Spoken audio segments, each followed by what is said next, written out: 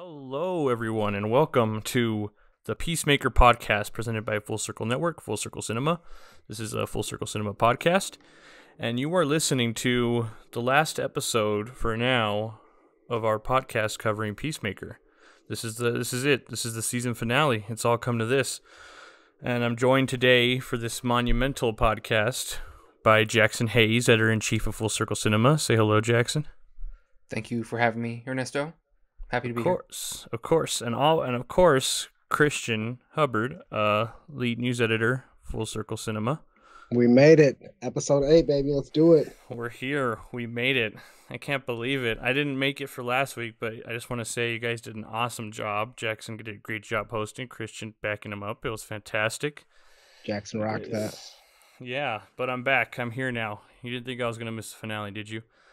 So we're here at the end of the road after the crazy hype up cliffhanger of episode 7, which revealed the cow, which revealed the slow-mo walk of the whole team in the getting into the veterinary van ready to face the cow. We're here, and it's starting. And I just want to say this episode has one of the funniest openings. It's really casual because it's funny because the ending of the last episode was super hype.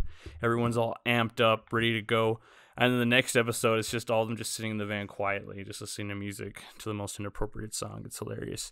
And then Adebayo, still vulnerable and sad after watching eagerly hug Peacemaker, she tries to apologize to him, and it's just nothing but raspberries from him and Vigilante. What do you guys think of that nonchalant, casual opening, Jackson? I think it was the perfect way to open a final episode. I mean, the potty humor, the jokes, the taking the situation not so seriously. I mean, that's what Peacemaker and Vigilante have done the entire time, no matter where the stakes are. They've been there, done that, so they're not really all that stressed out, even though everyone else can be, a little high maintenance. I think they bring a lot of levity, and I think it was perfect in that situation.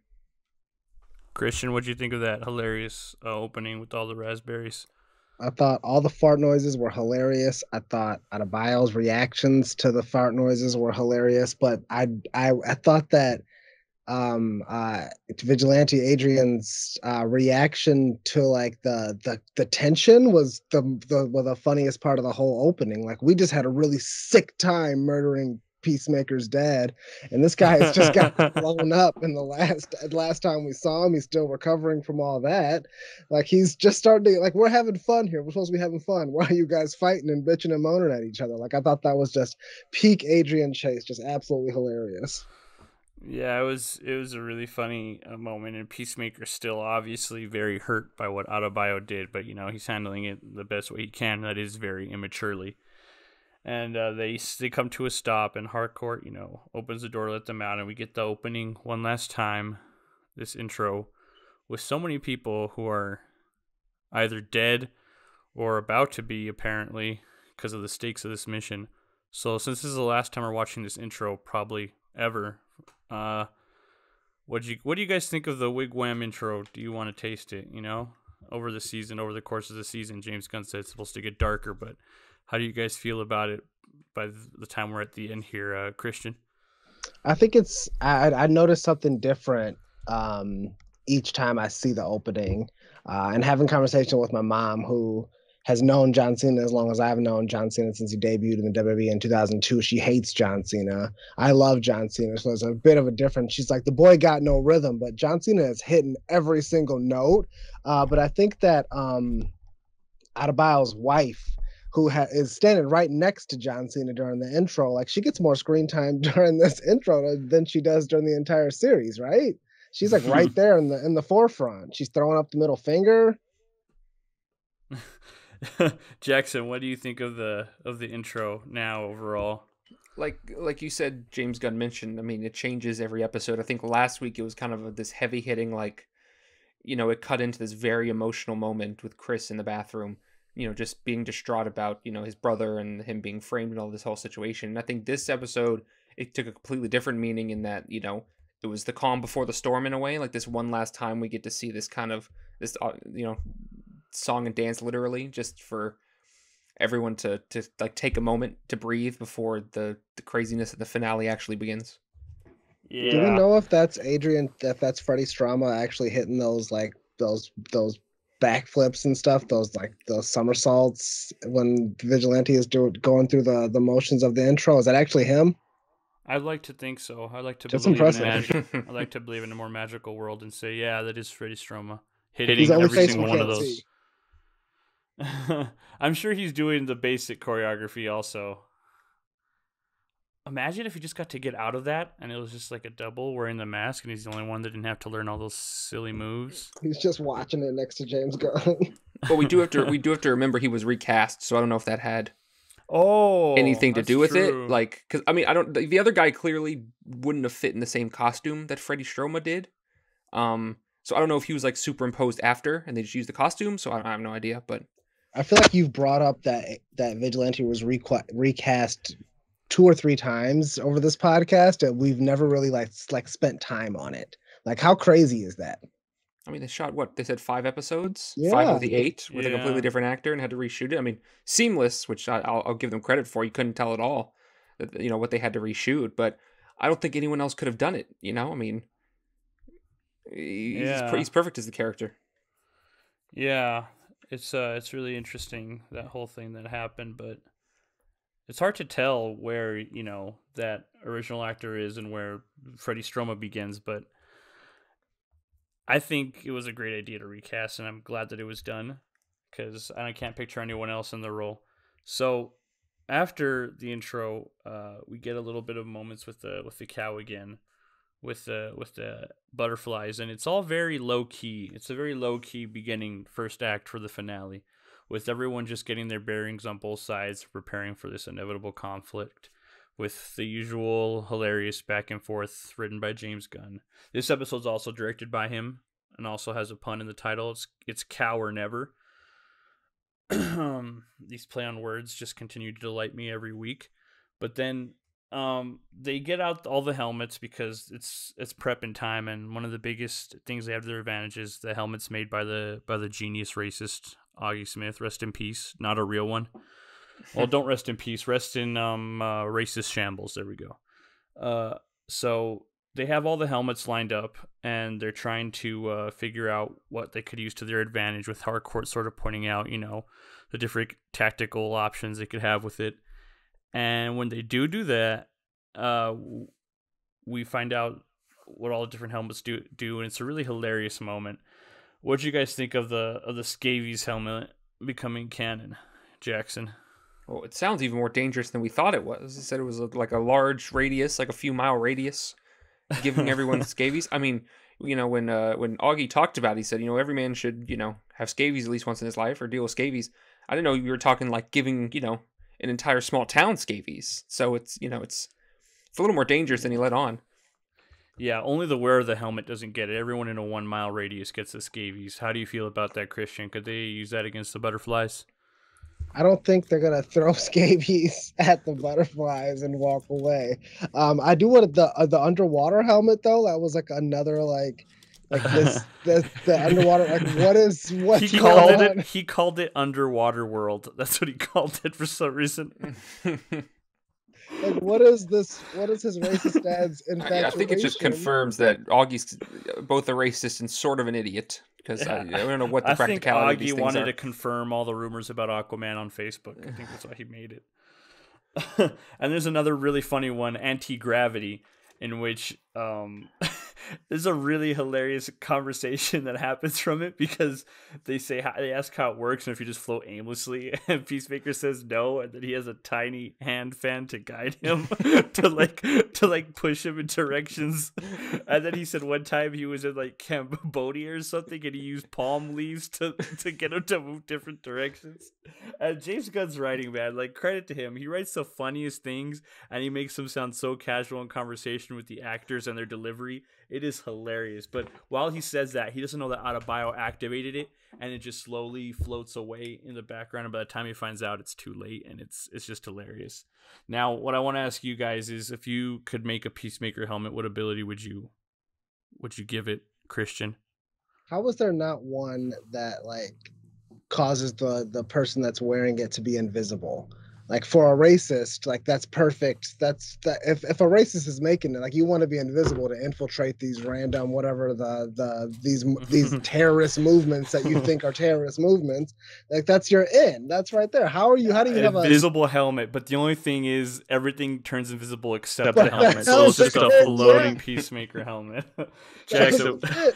what about you? What would you? I make wish your you'd give helmet? me some prep time. I think I'll just go It's with better on the spot. It's better on the let's go with spot. chicken pox. How about we give people in the mild chicken pox? Let's do that if we're already on Oh the my scabies. God. Already on the scabies thing. Oh my god. Or shingles. Shingles if you've already had chicken pox, I guess.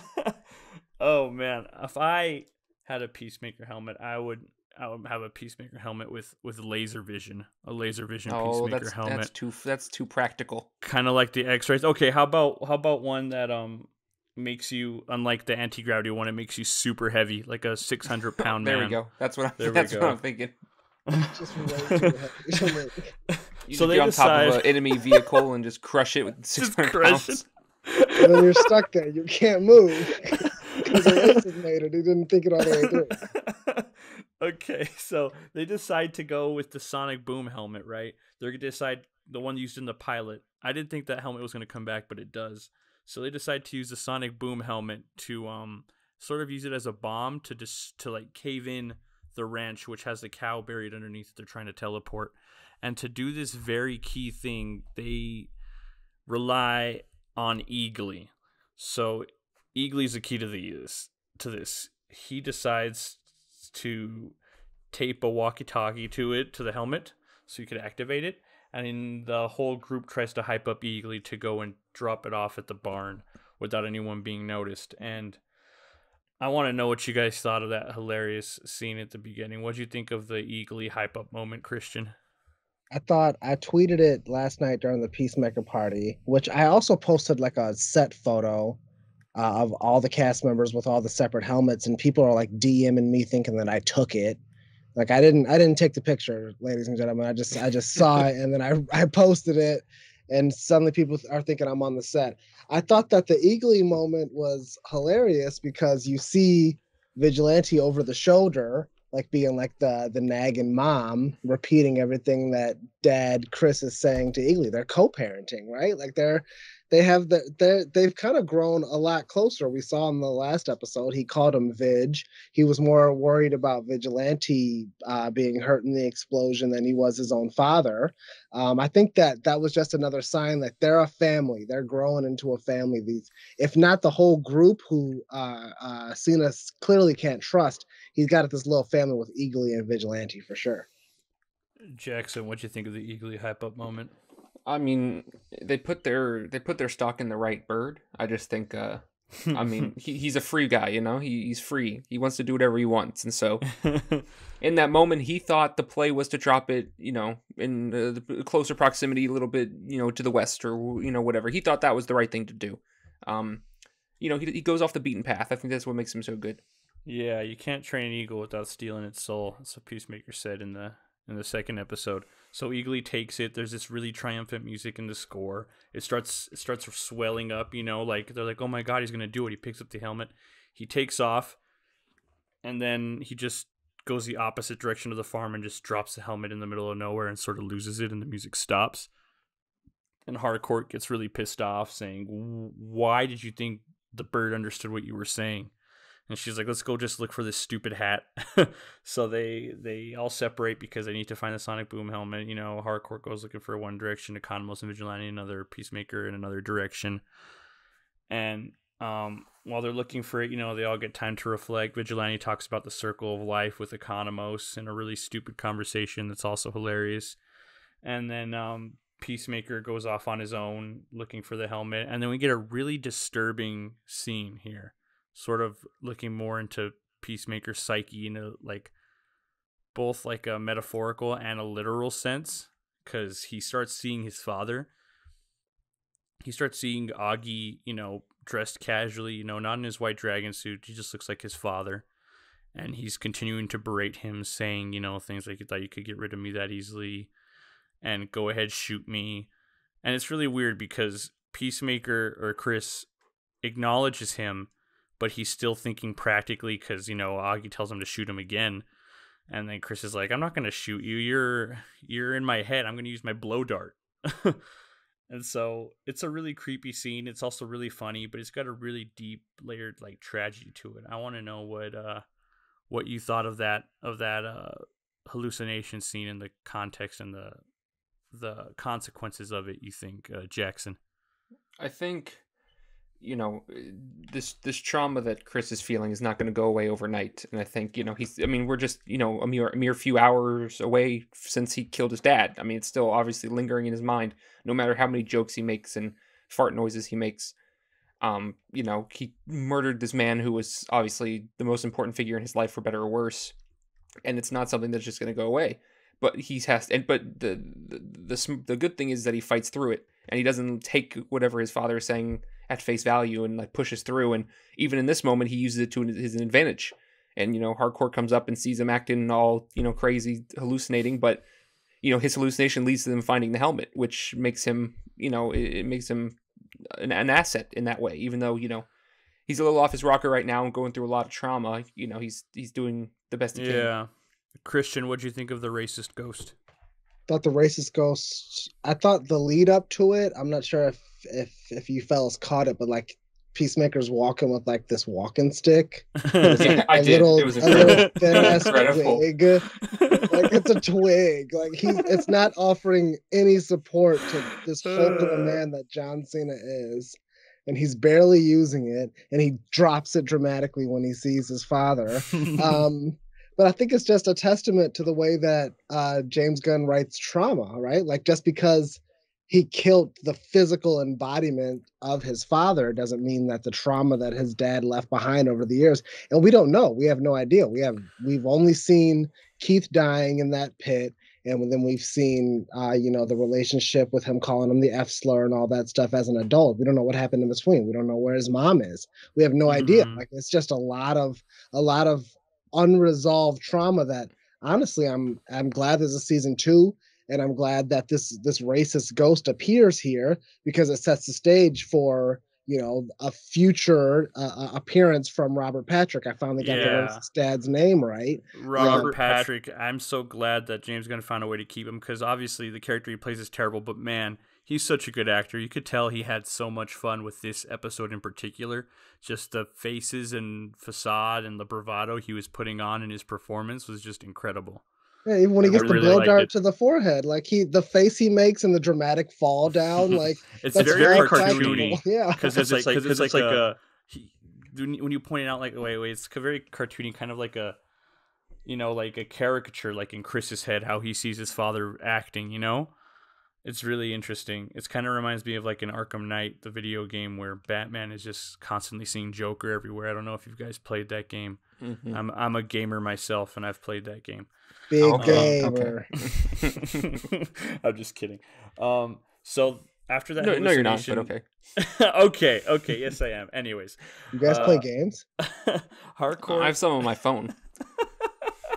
Harcourt finds Peacemaker blowing darts into a tree, and before she can confront him on that, like Jackson said, they find the sonic boom helmet, and they come up with the plan B, because Eagly plan failed, and Eagly took off, and they never see him again until the end of the episode, which is hilarious.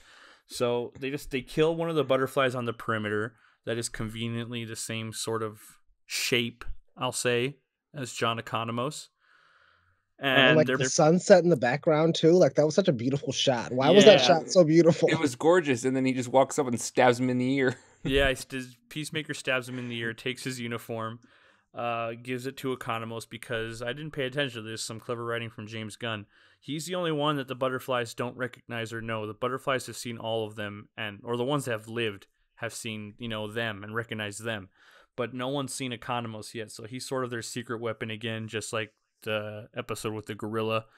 And so he puts on the uniform and walks in, and it's a super tense scene because he's just walking through surrounded by all these super powerful humans, taken over by butterflies that are like emotionless and trying to take over the world in a sense. And he walks away, and someone asks him what he's doing. He's like, "What are you doing?" And so he just turns around and like in his most emotionally positive, he's like, "I'm gonna go put this bag in there." And the guy just looks at him. He's like, "Okay, I was just checking." And he turns around and leaves. For some reason, that works. and Economos goes down the stairs and he sees the cow for the first time. I think he's the first one that sees the cow out of all of them, and he's immediately flashing back to the Suicide Squad film where he saw Starro just from a monitor, and now he's seeing this cow in real life. He's like, nope, no more kaiju stuff, no more kaiju stuff. He puts the bag halfway down the stairs into the like lower levels and takes off. And Steve Agee puts on one of my favorite performances in the show. He's one of the MVPs this episode. As he's getting out of there, the same detective who asked him where he was going confronts him again and says, why did your human color his beard like that? And this dye beard joke, it was like a Chekhov's gun the whole time, guys, and we didn't even know it.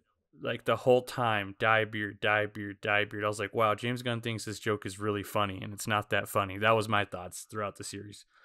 But it turns out, it was all leading up to this moment, right?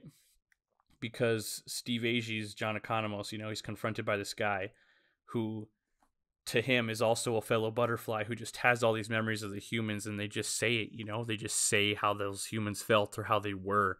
This was a bad person. This is how they felt. This was a good person. This is how they felt, emotionless. And so here, John Economos is like forced finally to confront who he is and why he is and what he does in like the most emotionless state ever. But he clearly starts choking up, where he starts saying things like, he did it because he thought it made him look younger. He never had a girlfriend and he thought it would help him. And no one really noticed until one guy wouldn't stop saying it over and over. And he's got Peacemaker and Harcourt in his ear this whole time, and they're watching him from afar, and Peacemaker clearly sees like how his words affected somebody, and he just looks down in shame because he's also forced to confront how he made someone feel, like someone he considers a friend now. So I want to know what you guys thought of this hilarious but also really emotional and really sad scene from Steve Agee, who killed it. What did you think of that, Jackson? I mean, it was great. I mean, Economos has been kind of on an upward trajectory these last few weeks. I mean, killing the gorilla and just having all these great moments of the bonding, and like his character's finally kind of stepped up, especially with with Murn out of the picture now.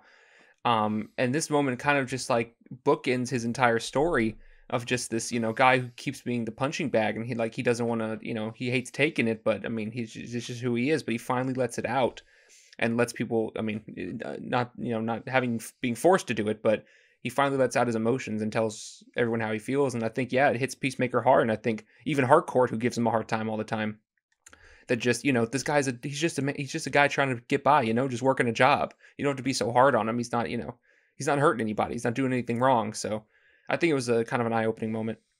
What about you, Christian? What do you think of that performance from Steve Agee in that whole scene? I mean, it's about the found family. Like this guy who was just like, he's the hacker. He was typecast as the chubby hacker in the Suicide Squad. And now we know so much more about him because Gunn was able to expand on not only this notion of Peacemaker, but also the supporting characters. Economos is kind of like the heart and the soul. While we might think Adebayo is the heart and the soul of the team, she's got her own thing to deal with outside of the team. Economos clearly only has the job right now. That's why he's dyeing his beard, because he's never had a girlfriend. He's got and he knows what time Fargo is on. Remember that? Like he makes fun of Vigilante, but he knows what time. Also, his wallpaper on his computer is himself taking a selfie on a motorcycle. Yeah, I wanted to talk about that when we got there. It was incredible. It was incredible. I mean, clearly he thinks highly of himself. Yeah. It's just everyone else kind of gets him the hard time. I don't think he's like very down on himself. I think he just like wants other people to see that like maybe there's more to him. I think he didn't realize how down on himself he was until he had to tell that butterfly how he really feels. It's like he understands how people see him. Like he doesn't understand where he fits in the world when there's like he's met, like he clearly knows Batmite. And he knows Green Arrow clearly from the name drop earlier in the episode. Like he's a small part of this huge Justice Mm-hmm. League filled world. He doesn't know where he fits in. So he kind of has to, squeeze in where he can. And suddenly there's this guy who looks like John Cena playing Christopher Smith who notices him and recognizes him, even if he's like poking fun at him, like he's seen finally. And I think that's the intent that Gunn was going for. This guy who is the small part of a big world is seen finally by someone who is also a part of this huge world. Yeah, it's a really good scene with Steve Agee, but it's all for nothing of it at the end of it, because he manages to get away when he says that truth about himself and the butterfly that was interrogating him. He's like, yeah, humans are so pathetic, and so the Economos leaves quietly, but one of the racist prisoners that's now being taken over by a butterfly shows them the bag. They're like, hey, who put this here? And he takes out the helmet from the bag, and everyone sees the Peacemaker helmet in the bag that Economos was carrying. And they all start chasing him down. It's a terrifying scene with Economos running in an open field with like 30 something butterflies behind them in pursuit. Yeah, there's a lot of them. And Adebayo drops the walkie-talkie in like the leaves, and she's desperately trying to find it. It's sort of like forced tension, but it still works. And as they all start to swarm him, Adebayo finally gets the walkie-talkie. He says, "Activate sonic boom" into it, where the walkie-talkie is connected to the helmet, and it blows up one of the butterflies, and it blows up the barn, and the enclosure that has the butterfly starts caving in. I mean, the cow starts caving in, and all the butterflies start going to that, distracted. And Economos is able to get away safely. And that's when the big action set piece for this episode comes in. It's the season finale. They have to go all out. It's Vigilante. It's Harcourt. It's Peacemaker with this Peacemaker shield with the devil piece on it and his P90. They go in, guns blazing in the open field with the butterflies distracted by the sonic boom after Adebayo does it like 3 or 4 times until it finally, loses charge. So they go in there and the theme song starts playing, Do You Really Want to Taste It? And it's just an incredibly choreographed scene with amazing action with Peacemaker, like, using his gun to like shoot the shield to deflect it onto someone's face. Harcourt just shooting people left and right and shooting butterflies trying to escape. Vigilante doing his thing too with his sword, decapitating some people. I want to know what you guys thought of that amazing action scene. Jackson, what do you think of the big set piece for the season finale? We need to talk about the shield. Because that is my standout. I mean, the things that John Cena did with that shield, or I can assume. I don't want to put words in everyone's mouth, but I can assume he does his own stunts. I'm sure, Christian, you know better than anybody. He does. Okay, I would assume so. The things he was doing with that shield, whether they were real or not, were incredibly impressive. I mean, he hits the one guy in the air and like smacks him down. I mean, and the way even though he lines up the gun and hits the guy right in the head with the shield. I mean, I'm not gonna say it surpassed any MCU Captain America shield stuff, but like it was up there. I mean, it was some impressive shield work. Yeah, there was some shield work missing from like maybe the first Captain America movie, I would say, but like the other 2 Captain America movies, I think the choreography is like on line with those, I would say. Christian, what do you think of the absolutely stellar fight scene on the ranch with Harcourt, Peacemaker, and Vigilante? Goddamn bloody was it? Like, Vigilante decapitates a dude within seconds of it, and then Harcourt jumps off of a human butterfly and then murders a real, actual butterfly escaping a dead body. Yeah, she just lunges at it with a knife. Like, yeah, it's absolutely insane what they do with this fight scene and the scale of it. Like, I'll always think about because it's my favorite. It's my favorite movie of all time, Avengers Infinity War, when you can hear the voices of other actors calling out after the snap happens. Like, I always compare things to that because that's such a gratifying moment for a movie fan. But like looking at the camera focusing in on John Cena holding his shield, shooting a butterfly, but also seeing Vigilante flip around in the background doing his own thing, and then the camera pans to him. Like, it's such a small space, but there's so much happening in it that it's just like holy shit. And the camera starts following Peacemaker because Harcourt tells him to go into the the tunnel underground to kill the cow while they hold them off. So the camera starts following him like gorilla style while he's running, and there's a butterfly hot on his tail right behind him too, like an actual butterfly flying.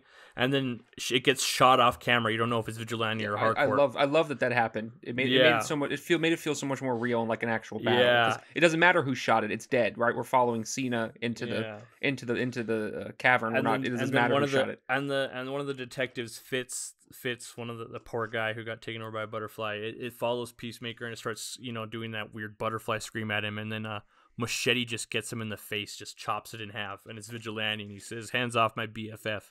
It's a very violent but also wholesome moment. And, it's the whole guy's face in half. Like that poor... And the reaction, like the way they edited it, where he's reacts to the blade hitting his face and his eyes moving back and forth. Like, just pure, this is peak DC content for live action. Yeah, so... it's all fun. We're having a good time, like you both said. We're loving it. We think it's so cool. But then it starts taking a demented scary little turn. And I don't know about you guys, but I got so scared when I started watching it because the music starts becoming like distorted and the lyrics start slowing down and the music starts just, not like sounding out of tune or whatever it was, what they did with the editing of the music. While Peacemaker falls down the tunnel, he gets like caved in by debris, and then it cuts back to Vigilante, and he's like gets shot in the back, and he just goes, "Oh darn it," and kills one more, and then passes out on the floor. He throws that knife though. Yeah. And then Harcourt gets shot multiple times while she's killing a bunch of butterflies. She's taking so many down with her. For every shot she gets, she kills a butterfly, and she falls over. And the music at this point, the theme song, "Do You Want to Taste It?" Harcourt starts tasting her own blood as she starts choking on it. And the camera just, has like an overhead shot of, her lying down on the floor, just bleeding out, choking on her own blood. It's a really dark scene. What'd you think of that tone shift, Jackson? I think we forgot, or at least maybe I did, for a few episodes here, ever so briefly, that, this is the same guy who made the Suicide Squad. And, this is a show about Suicide Squad characters. So maybe, holding on to the, being attached to people was maybe just a luxury that we shouldn't have had. Obviously, how it turns out, that ended up being the case, but it was one of those moments where it was like, wow, like maybe they do succeed, but maybe they, these guys don't make it out alive. They give it all for everything, they give it all for the world. I am glad that things turned around, but it was dark, and I felt legitimate, like, wow, like they could go out here and this could be it. What'd you think of the tone shift towards the end of that action piece where it goes from fun and badass to kind of scary and mortal peril? Christian? Listen, when I saw my baby Vigilante get shot, I freaked out. I went full interested. I was leaning back. I sat forward a little bit when I saw him get shot, but we just saw him fall out. They made sure to like close in on a Harcourt, Jennifer Holland's face a little bit, the blood coming out of her face, which was reminiscent to when Sophie's song "The Butterfly" went straight down her gullet. Like, it was kind of reminiscent. The blood went on the same side of the cheek, blood covering the same side of the face.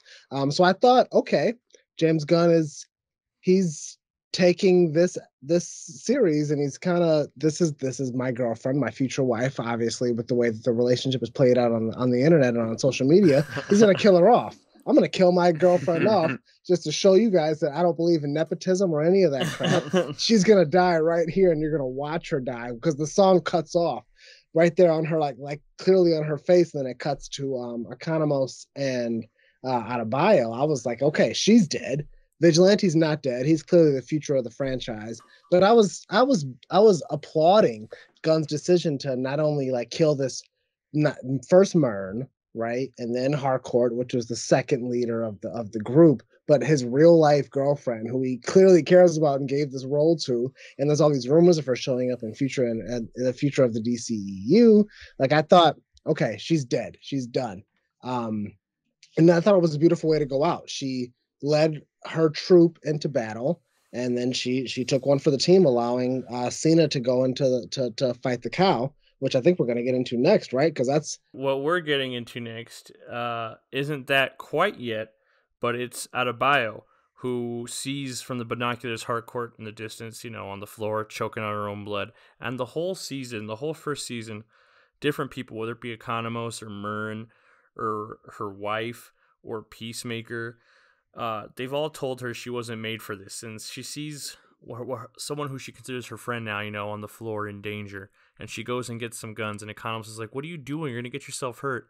She's just, all she says is she turns to the camera and she's like, "I was made for this shit." So she's finally embracing her inner Waller, and she goes out there, just guns blazing in this wide shot of her like running across the field. You can see her like in a distance, like sort of like her silhouette, just headshotting butterflies left and right. She's just kicking all kinds of ass. It's incredible. I love Adebayo. I didn't think I was going to like her as much as I did, but Danielle Brooks, oh my God, the line delivery, incredible. Another MVP of this episode. She goes in there, guns blazing. She sees a butterfly is about to go into Harcourt's mouth. Harcourt starts choking on it, and she grabs it from the mouth, yanks it out, holds it up, and then just headshots it while she's holding it. Like Dirty Harry style almost. It's incredible. I want to know, Jackson, what did you think of Adebayo's finally time to shine and her embracing who she is? I know we talked about her a lot on the show, but I do think she is the MVP of this show, and I've said it every week, that she's the point of view character, the kind of the closest that we have to being part of this show is her, is this person who gets roped into this situation because of hard times, but her finally giving in and only doing it because people she care about are in danger. It's not about this thing or doing what mom wants or doing what her mom wants or doing what Peacemaker wants or any of that. It's about saving her friends and her found family, like Christian mentioned, and just and she has the skills. They're in her. She just was down on herself because of the situation and all the pressure on her from all these different angles. Yeah. Well, she kind of alleviated it after all this time and said, "Screw it, I'm doing it for myself," and had this monumental moment. Yeah, Christian, what did you think of it? Yeah, I'm pretty sure Adebayo has said, at least in episode 7, that she's not made for this shit. She said it to Harcourt, and then she said it to Murn, and she probably said it to Economos as well. But she was, right? She was handmade and built by Amanda Waller. She just deviated from the path. She found this woman that she loves, and she has these little pet dogs and this family that she loves in Gotham City and wants to raise his family and grow old with. And I think that it's important to note that Adebayo could have been anybody, right? Adebayo could have been someone that fit the bill of like Megan Fox or these like typical, these attractive white women that fit these roles. But James Gunn purposely picked Danielle Brooks because she was like kind of made for this role. She gives off this kind of genuine, like sympathetic, empathetic, badass role where she's capable of anything, but she doesn't want to do it. She just wants to sit down and have a beer and watch TV with her wife and kiss her hot wife. Like she's one of the most relatable characters because she's been bred for this by her, just the same way as Peacemaker and the same way as Bloodsport. Like she has been raised by this war soldier that is Amanda Waller, this like gunslinger who we still don't know her past in the DCEU, but she just wants to settle down and raise a kid. And now she sees her chance to save people that she genuinely cares about just because she took a job. Yeah, so she saves Harcourt. She manages to take out a lot more butterflies, and then she goes down to help Chris and frees him from the rubble. And as soon as he gets out from where he's stuck under, Detective Sophie Song, now known as Goff, starts kicking the crap out of Peacemaker. And Adebayo tries to save him by putting on the human torpedo helmet that Peacemaker also had at the beginning that I forgot to mention. But he also had a human torpedo helmet that he said could potentially break every bone in your body. Luckily, it doesn't, because Adebayo uses it to try and save him from Goff. But her heart's in the right place. She tries her best, but she uses it and it sends her flying in the wrong direction. She slams into a wall and gets knocked out momentarily, while Peacemaker just watched her, and he's like, "I told her not to use it." Like he doesn't care that she tried to save him. He's like, "I told her not to use it." And then finally, we learn truly what the butterflies want, because Sophie doesn't go for the killing blow on Peacemaker. Instead, Goff just goes, she's like, "I want to show you something."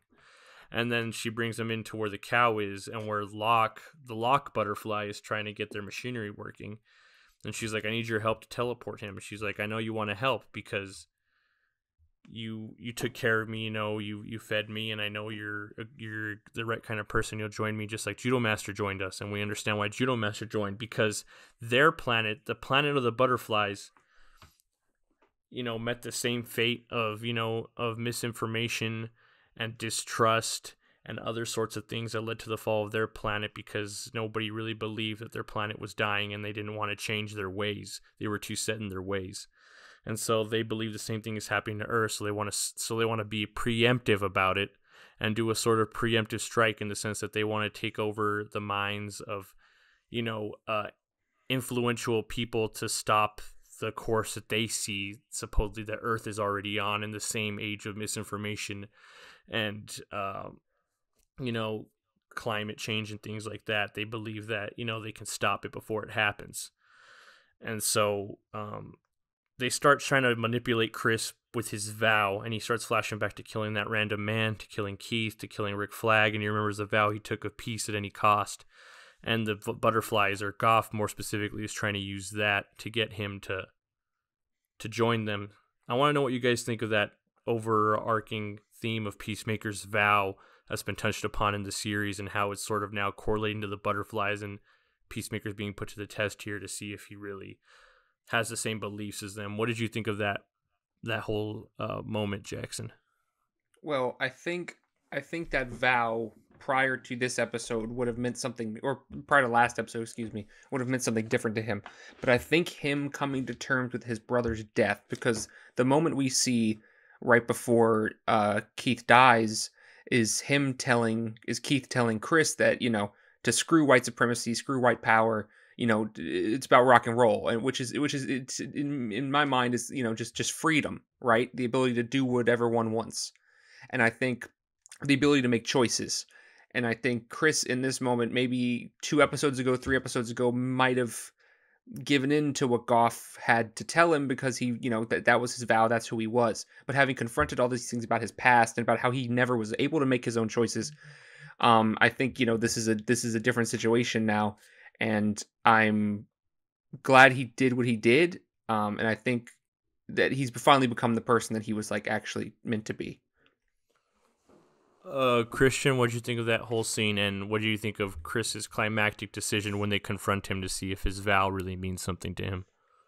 I think Brother Jackson hit it right on the head. I think that they built this as a moment where only John Cena's Christopher Smith could face this cow and this decision. And again, you saw weeks ago when Adebayo delivered the subtlety of the white man has to use one word over a different word, like blah blah blah.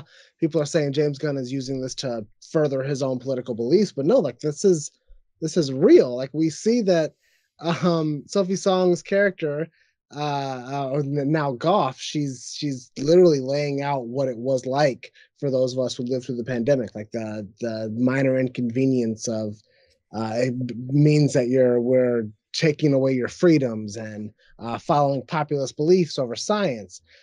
These were real things we were all living through. James Gunn was also living through. He's trying to say something, and through John Cena's character, I think he's trying to say that we can all have that ability to grow. He didn't care about anybody. We saw him in the Suicide Squad. He doesn't care how many dicks he has to eat on a beach to fulfill his oath and his vow of peace. So when they used the word vow against him and he saw right through it, I think that was John Cena's character coming through as one of these true pinnacle DC characters, where it's not about the past, it's about the future. And I don't know, John Cena really glowed in that scene. He had that tear coming down his eye when she's holding his face, and they had one cheek and then another.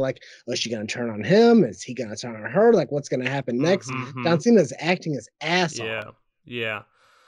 And he just responds with the simple, when she confronts him with this choice, he just makes a simple statement. He just goes, activate human torpedo. and the camera pans, and it's Adebayo barely recovering from the last one. This time, Chris activates it, and then her whole body starts glowing because of the helmet, and it takes her off, and she goes straight through I'm assuming she goes straight through the heart of the cow, killing it in typical grotesque James Gunn fashion, with alien bodily fluid all over the place and her covered in goo. And he kills Locke, and then he shoots Goff in the chest, not killing Goff, but just getting rid of the host body. And he apologizes to Goff and says, "I'm sorry, but I can't do this." And so they do it, just as simple as that. Peacemaker kills the cow using Adebayo as a human torpedo. That's not something I thought I would say at the beginning of this podcast 7 episodes ago, but yeah, here we are. Adebayo is used as a human torpedo to kill the cow, to kill the Mothra. And so Peacemaker and Adebayo get up from the wreckage, and Peacemaker picks up Harcourt, and Vigilante gets up barely, and Economos, who had broken his leg over a fence earlier, sort of like, starts limping his way. They're all leaving together. And guess who shows up too little too late, but none other than the Justice League. Jackson, you want to talk about that scene? I mean, come on now. I mean, it was earlier in the episode, Adebayo called her mom, Amanda Waller, and asked her to send the Justice League. And when that happened, and given all the mystery surrounding this episode and the kind of, that James Gunn and everyone was keeping it so close to the vest, I was like, okay, they're getting the Justice League in here now. Who and what and in what capacity, I had no idea. And so when they showed up, that didn't shock. The silhouettes didn't shock me, right? It was like, okay, yeah, that's a really good bit. It was the Jason Momoa, Ezra Miller actually appearing, having a funny little back and forth, cursing, which, we don't get the opportunity to see our superheroes curse very often, given, how the PG-13 ratings on the big screen. So it was welcome. It was shocking, and I think it couldn't have been better than it was. Yeah, it was great. Christian, what do you think of the surprise cameo of Ezra Miller and Jason Momoa and the rest of the Justice League stand-ins? Man, I had just told Jackson last week that I didn't think they were going to do the cheap, the Disney Plus-esque cameo at the end. But then when they did it, I was like, okay, this works because it's hilarious. They're letting... Yeah, they didn't put as much weight to it as Disney Plus does. They didn't put as much weight to it as Disney Plus does. There wasn't as much casually. It. Yeah. And he just comes in. They do the bit. I never thought a world would exist where John Cena is playing a character calling Aquaman and the Flash dickheads. But James Gunn gave that to me, and I'll forever be grateful. I don't know what the hell was going on with Superman's hair. Whoever was doing that, the silhouette for him, Wonder Woman felt like it was her, Gal Gadot, standing in the moment. But that was just such a solid bit just to bring it all together because there was so many jokes. Yeah. Like Batman should have been there. There was a lot of Batman Batman jokes. Aquaman should have been there because there was a lot of Aquaman jokes. Wonder Woman, who was IFing Peacemaker from across the room in the elementary school scene. Like, it makes sense for them to interact with this guy because clearly Peacemaker is a huge deal for DC, like not on screen but behind the scenes. Mm-hmm. Yeah, they're great, hilarious cameos. Ezra Miller and Jason Momoa. We're such good sports about it. Obviously, it's really hilarious to see, and Peacemaker treat them with such a casuality, which is refreshing because in the Disney Plus shows, like all the Avengers are revered, them and their 8-figure, 10-figure contracts, they're bowed down to anytime they show up in the shows, or in the Star Wars shows either. The CGI robot characters are also praised whenever they're seen and revered, but here, the Justice League here, Peacemaker's just like, you're too late. Go do inappropriate things with another fish. Robot Luke Skywalker shows up and everyone just stops. Sasha Banks, of all people, just stops and pauses. And when John Cena sees the Justice League, he just walks right past him because he's got better things to do, like save Harcourt. Yeah, so they go to the hospital at the end of that, leaving the Justice League there to clean up the mess, hopefully. So, it's where everything starts getting wrapped up nicely, like there's a there's a montage. First, Peacemaker finally comes to peace with Adebayo after she came to help him out. They make peace with each other. She apologizes. He forgives her. He says not to tell Vigilante, but after Eagly, Adebayo's his BFF. And that really hits Adebayo in the heart, it really hits her in the soul. Danielle Brooks portrays her emotion and her sadness and her love for Peacemaker so well in this scene.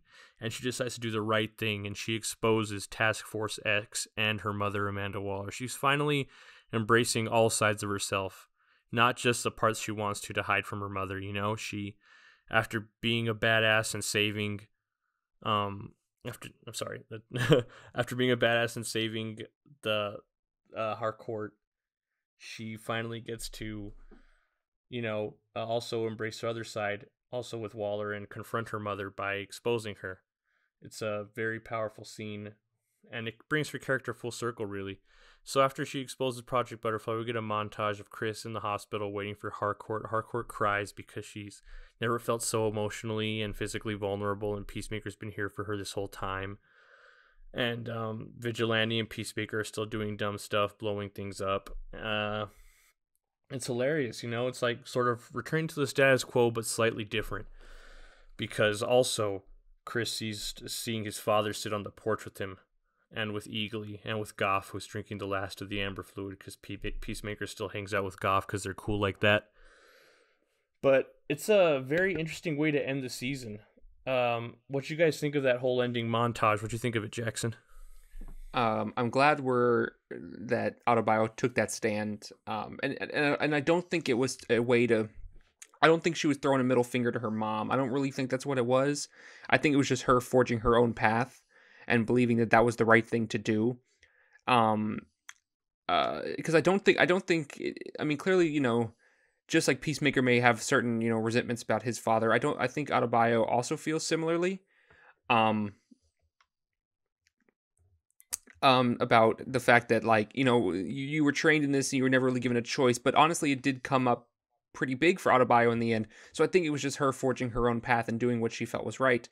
And then, the Harcourt Peacemaker moment, I'm so glad those two finally come around on one another with actually seeing the humanity in each other and like the good, rather than, Chris doing googly eyes at her and her just seeing him as that pompous dick.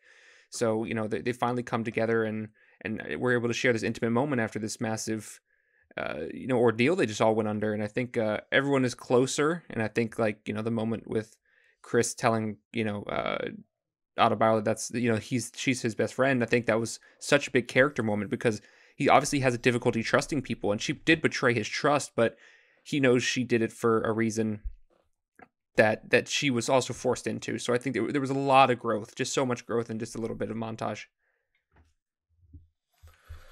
Yeah, what'd you think of the ominous sort of ending, Jackson, with Agee sitting next to him on the porch just smiling, happy, satisfied. Robert Patrick looks so satisfied in that scene, and Chris looks scared. Chris has a lot to work through still. I mean, like I said earlier, it's not an overnight thing. It's not going to go away, and but he does have people around him that are there to help, like an Eagly, and I mean, seemingly, I know James Gunn tweeted about it, that Goff is, going to pass away here soon. That was the last of the food that he gave him there at the end, so it's kind of that's it for him. And then they're going to have to move on. But, he has this group of people around him that'll be there for him. And I think he just needs to lean on him when he's struggling, and he'll move on. What'd you think of the way they ended the season with that montage and with Adebayo's decision to expose Task Force X, Christian? My biggest takeaway from Adebayo's on-camera speech was that she, like, kind of gave Vigilante his own moment there, right? We saw him smiling at the screen when she mentioned this masked being known as Vigilante, and then he jumps out the window, and then we next see him blowing things up again with his new, like, literal best friend, Peacemaker. So it kind of it not only does it solidify Peacemaker's spot in the DC universe where he saved the world from this alien being invasion, but it also creates a new hero because Vigilante feels more like secure in himself and his abilities and his place in the world than ever. And then we go to Cena holding hands with Harcourt, and then her learning how to walk again. Like James Gunn, who is who can kill a character like none of us know. He kept all of them alive, but not only did he keep them alive, he gave them all arcs going forward. We see Economos and Belle Reve. We see Adebayo going back home to her wife, and we finally see the dog in a costume. Like he not only like does he create these arcs where they get a satisfying finish, but he also opens the door for them to reunite because they all care about each other. Yeah, and at the end of the day, Christopher Smith, a.k.a. the Peacemaker, is a completely different character than he was that was recruited into Task Force X at the beginning of the Suicide Squad. Because the Peacemaker at the beginning of the Suicide Squad would have definitely taken up Goff on his offer because he was all about superficial peace, a superficial level of peace. But the Peacemaker at the end of Peacemaker Season 1, at the end of the season finale, he sees Goff's offer and he sees it as taking control, as taking liberties away from certain people. And he didn't want that. He knew that peace would have been superficial. It wouldn't have been long-lasting. It would have been short-lived. He probably believes, and he wanted people to have their own freedom and have their own peace to make their own decisions. And I feel like that's incredible character growth from James Gunn as a writer, as a director. He really took this character that everyone hated, that I especially hated for killing Rick Flag, and he just turned him into one of the best characters in the DCEU right now. I think this is an incredible first season of television, and if I was going to give it a rating, I think I'd give it a solid 9 to 9.5 out of 10. What about you, Jackson? What would you rate Peacemaker's first season, and do you have any last thoughts on the show as a whole? Rating wise, I'll sit there right with you. I'll give it a 9.5. Not everything is, it's very difficult to get perfect, but it's pretty damn close.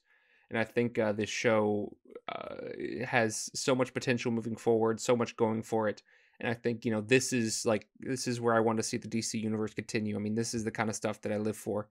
And this hit a mark that some of the Disney Plus shows have failed to, in terms of just, getting into the root of these characters and the truth of them. I mean, we know them from the movies only so much, based on the time we're given exploration, but these 8 episodes did so much more for Peacemaker and not his entire, group of people. So 2 big thumbs up here. Christian, any last thoughts on the season as a whole and your rating of it? I just feel grateful for the fact that John Cena, someone who as you both know, someone I've watched grow on screen since 2002 as a professional wrestler, he's finding his own as dramatic and a comedic actor, which is difficult for someone from that line of work to obtain. The Rock, Dwayne Johnson, struggles with it.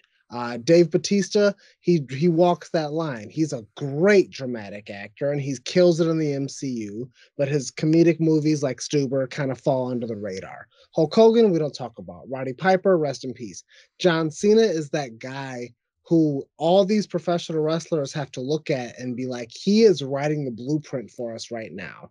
The Rock might have done it previously with these action films and these high-stakes roles, but John Cena has given them a license to go out and expand their resume and their filmography and their own talent in a way that no one would have expected. John Cena started as a white rapper on WWE TV in 2003, and now he's crying on screen because his racist dad, he was forced to kill his racist dad. I can't thank James Gunn enough for giving John Cena the ability and the opportunity to grow as an actor and as a performer, who I hope to see getting some awards shine, hopefully in the next coming months. Yeah, we'll see. James Gunn saw vulnerability in John Cena, and he used it to the best of his ability as a director, and I respect him for it. I respect John Cena, Jennifer Holland, Steve Agee, Freddie Stroma, Chukwudi Iwuji, Danielle Brooks, Annie Chang, all the incredible actors that I didn't get to name, and crew and everything involved with Peacemaker. Just an incredible series. Very impressed. I can't wait to do this again for season 2, guys, because there's going to be a season 2. It was announced. But for now, that's going to be it from us. So this is the last episode of our Peacemaker podcast. You're never going to hear me again talking about Peacemaker season 1. I'm sorry. I'm sorry to everyone listening, all my hundreds of viewers. You're never going to hear me. You're never going to hear Jackson. Guess what? That offer I gave you guys about Jackson following you, that's off the table now. Maybe for season 2. Who knows? Subscribe. Follow Full Circle Cinema on Twitter. Subscribe to our YouTube channel. Read my reviews. Read Christian's news interviews. Read Jackson's, op-ed pieces. He likes to write stuff sometimes. He's got a voice. Do I? Yeah, you do. And I wish you trust it more. Anyways, that's it, guys. Where can they find you on Twitter, Jackson? You can follow me at JacksonHayes67. Christian, where can they find you on Twitter? Kylo Cool 630, baby. And you can follow Full Circle Cinema at Full Circle Cine, CINE. And you can follow me at thisis_Ernesto. And that's it. Thank you to everyone who listened to this hour-long podcast. I appreciate it. I love you. Peace out. Give peace a chance. Goodbye.